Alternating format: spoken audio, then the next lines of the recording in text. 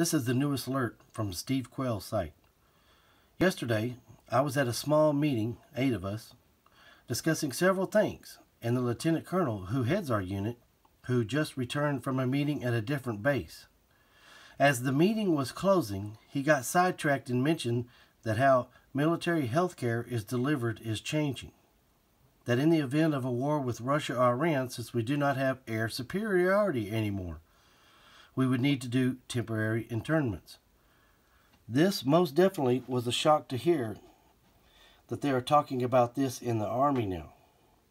It's interesting that he concluded that 1, we do not have air superiority. 2, we now need to change how we practice medicine, i.e. no more golden hour with rapid air evacuation, that we will now treat injuries near the battle or move by ground transport. 3, we would need to do temporary internments, actually bury our soldiers in temporary graves. Furthermore, mentioned Russia and Iran as the possible countries to be involved in war. Now, Steve Quayle also adds on here, all the words of real prophecy are stating that God will not fight for America as he has in the past. The Democrats and the Republican cohorts have made war on God, as this once great nation has laid the groundwork for our own destruction. The sentinels, God's protective angels, have all stood down, repent, and believe in the Lord Jesus Christ. Jesus will never turn down an honest heart who seeks him. Okay, so I wanted to address a couple of things to maybe clear it up, because I can't assume that everyone knows what air superiority means, all right?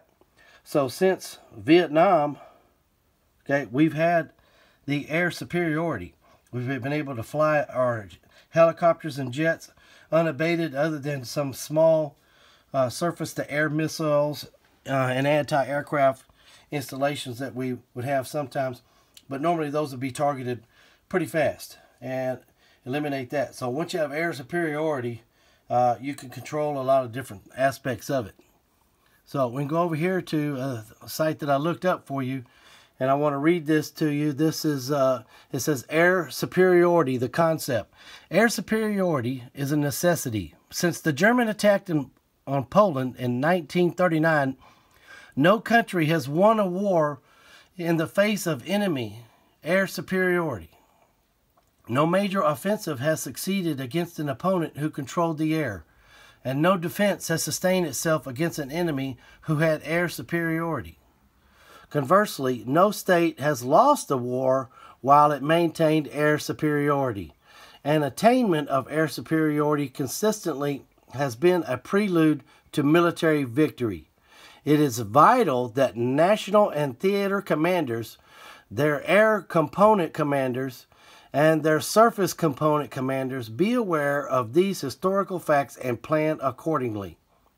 Furthermore, to be superior in the air, to have air superiority, means having sufficient control of the air to make air attacks on the enemy without serious opposition, and on the other hand, to be free from the danger of serious enemy air incursions. Of course, variations exist within the category of air superiority. So another item that we talked about here on this was we now need to change how we practice medicine. No more golden hour with rapid air evacuation. Now, if you can think back on what the golden hour is, that's where we first initially started doing this stuff in Vietnam, where we would fly in with the helicopter and they would land, and you would load them up on there, and then you take them over to the hospital, right? And that's continued on through today. Because understand that as a fighting man, in a fighting force, if one of the things that kind of drives you, why battle medicine has increased over the years, is because, see, if you know that people are going to put you back together again, you'll fight harder. You'll have less fear. But when you know that you're not going to be able to get patched up and all that, you're going to be more careful. You just will, because you just don't have that peace of mind in the back of your head. See, the article also warns here that so we would need to do temporary internments, actually bury our soldiers in temporary graves. Okay, and so all this stuff, we're looking at these field hospitals that you can remember from back in the day. If you remember that funny show that was MASH, where they had Klinger and all those guys, well, that's what they were. That was in the Korean War.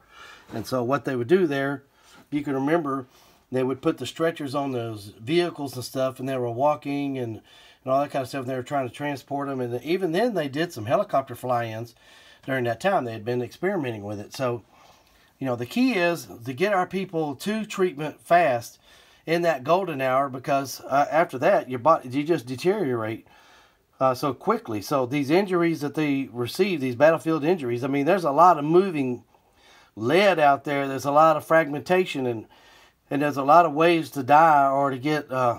And dying is not necessarily the worst thing that could happen. You could get your legs blown off, you know, your knee shot, you know, a sucking chest wound. There's all different types of injuries that you could sustain in a combat situation. Ain't none of them good. So this is a big deal. This is a big deal. So the internment hospitals, these are the MASH units here that are set up there. So once they fly them in, then they would be in these areas like this. Overall, folks, the bottom line of this article sets it all up. God has lifted his protective hand from America and is allowing this to happen because America, we won't repent. We won't stop abortion. We won't stop same-sex marriage. We won't stop the idolatry that is occurring in this country. And we need to get on our knees, humble ourselves, and cry out to the Lord for forgiveness.